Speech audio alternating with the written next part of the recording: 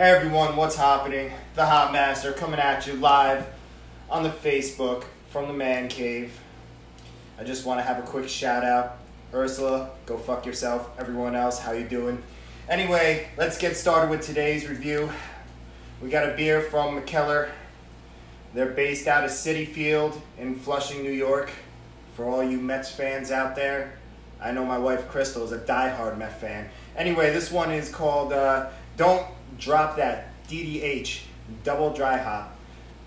This one comes in at a whopping 9.5% ABV. Double dry hop, New England style Imperial Pale Ale. Here's the label. It's two people just hanging out. Let's go for the pour.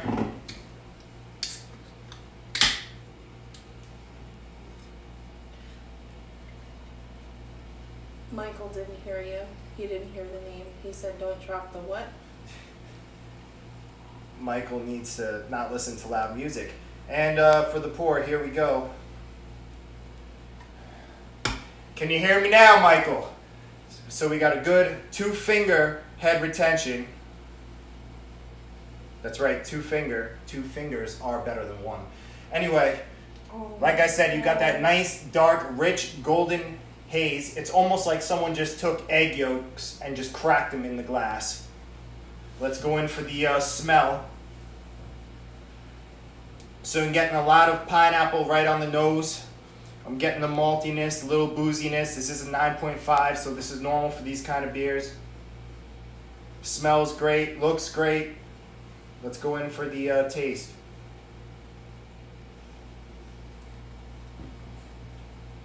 Oh, that tastes delicious. It's like a party in my mouth.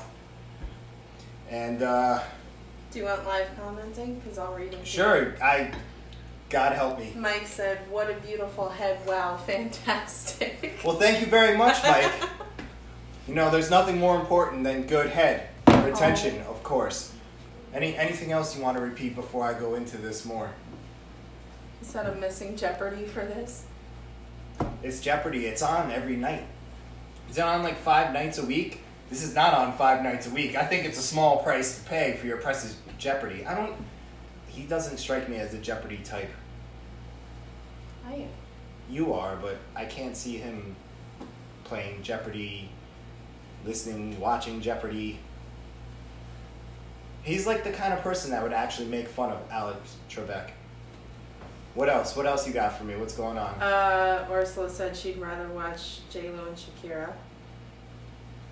Obvious reasons. Well, I mean, that's pretty obvious, but we're not even going to get into that. You know, Ursula, I'm still peeling off all my goddamn googly eyes down here. I can't read her comment because you'll get mad at me. You can read it afterwards. Okay, we could do that.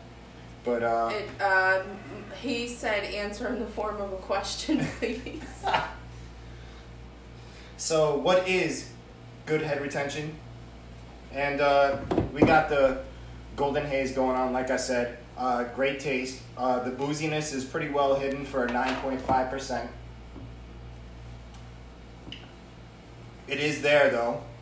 So, you know, you can tell it's boozy, but it's not to the point where, like, you won't drink it. It goes down very smooth. It's very enjoyable. I've liked pretty much every Mikkeller beer I've ever tried. I don't think I've rated anything from Mikkeller below a 3.75.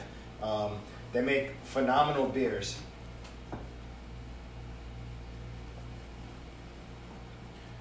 So, like I said, my rating on this would be easily a 4 out of 5. This is a great beer. Like I said, it's got some booziness to it, but it's very tolerable. It goes down great. You drink a couple of these and you're in the bag for the rest of the night. And once again, here's another close-up of the can. I'll take guys who enjoy craft beers for 500, Alex. I gotta get a better fan base. I mean, I know I only got like 3 fans, but I know I can do better than this fan base.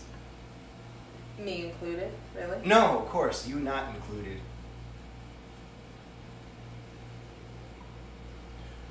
So, once again, this has been a Hop Master live beer review, and this is the Hop Master saying keep on hopping because I know I will.